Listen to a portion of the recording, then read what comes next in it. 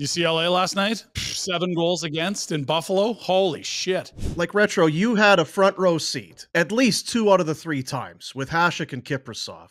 You've seen firsthand what a goalie can do for an average hockey team, let alone a team that maybe feels they're a player away. If you're the GM of the Devils or the Kings or one of these right now, and Markstrom, are you not doing everything you can? I'm a goalie. They're my favorite people.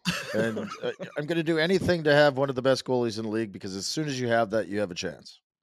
I say the Flames have a chance of making the playoffs because Markstrom's playing so good. Only because, yeah. It's the one and only reason. You can do anything with goaltending. Anything's possible. Florida Panthers down 3-1.